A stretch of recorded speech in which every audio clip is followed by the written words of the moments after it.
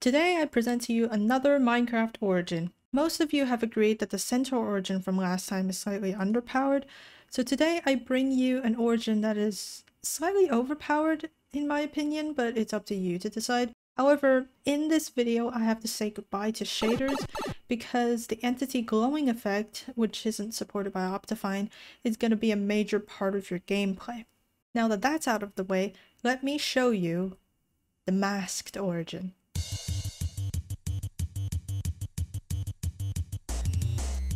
When you put on your mask with your primary ability G, you get a variety of effects. Number 1, as you saw in the intro, you get a scary pumpkin mask binded to your helmet slot. This is actually just a player head, so Endurians can still see you. It's mainly here to indicate to other players that you have the state toggled on. Number 2, you can phase through the logs and leaves of the jungle. This also includes bamboo and coca, just like a phantom would. Combined with the mobility boost of jump boost 3 and speed 4, you can zoom through the entire jungle and climb on top of trees with ease. Whenever you have your mask on, you also gain strength and resistance 1.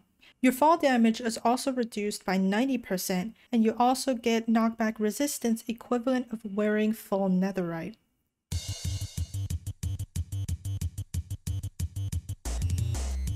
While you are wearing a leather tunic, you can press sneak in mid-air to break your fall.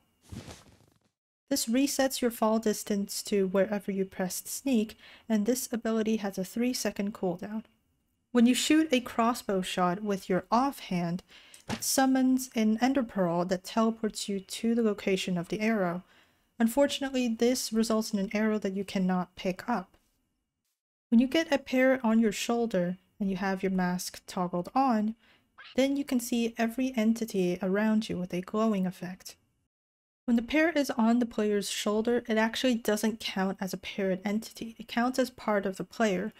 So you can actually have your parrot on your shoulder and you can still phase through blocks without the parrot taking suffocation damage.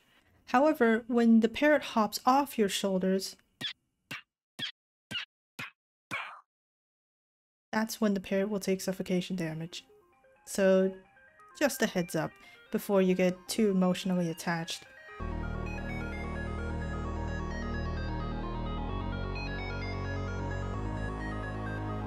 You're restricted to iron armor, and you can't fit anything in your helmet slot. You take twice as much damage to everything fire, including when you're in fire, on fire, in lava, by lightning, on magma block, both player and non-player explosions, and fireworks. Last but not least, you cannot regenerate health or eat without putting on your mask. When there's a player within a 7-block radius, you get a bad luck effect. When you have this effect, there's a slight chance of you failing Warping Shadow or Cape Landing.